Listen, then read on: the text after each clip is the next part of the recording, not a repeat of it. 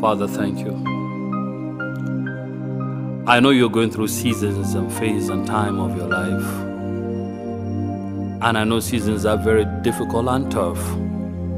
Sometimes look like you have pray and pray and pray. And it appears like God is not even hearing. And sometimes you have come to a point where you're asking God, where are you? And we have come to a point where we pray and pray and we are saying, God, if you are the one, why not appear? And I have come to a point where a lot have discouraged. But my brother, my sister, by strength no man shall prevail. By knowledge alone no man shall prevail. I pray that the Lord visit your heart, visit your whatever situation you are in. I've been in a couple of situations myself. Some, I was the architect of them. Some, it was the picture that others have of me. Some, it was my own mistake. Some, it was my own error. Some, it practically had nothing to do with the Lord. You know, today, it's not everything that the devil is involved.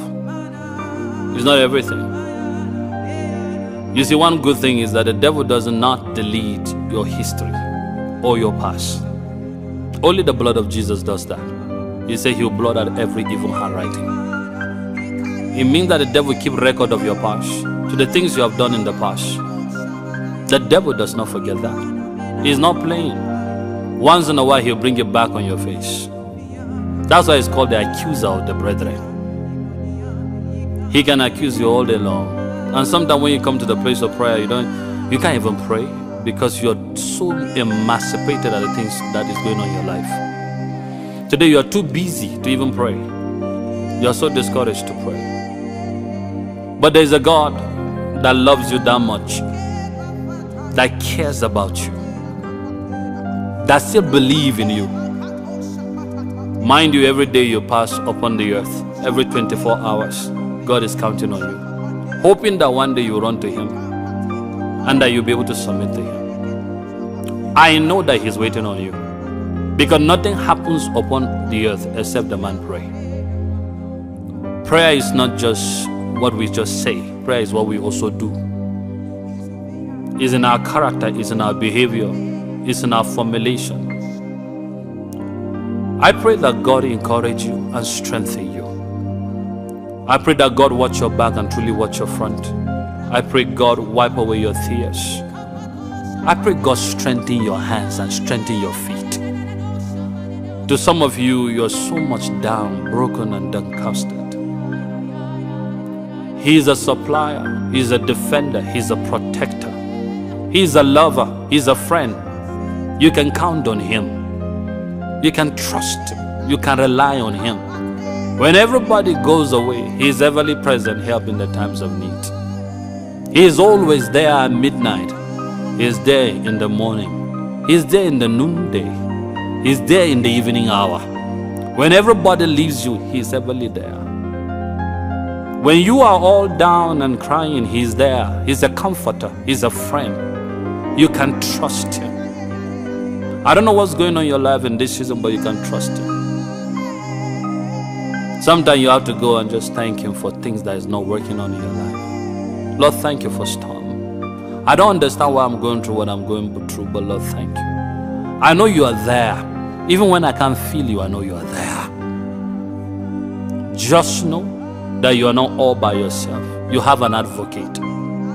The one that prays for you with groaning that cannot be uttered. He is an intercessor. He is a lover. I pray that your heart receives strength. I pray that you are encouraged.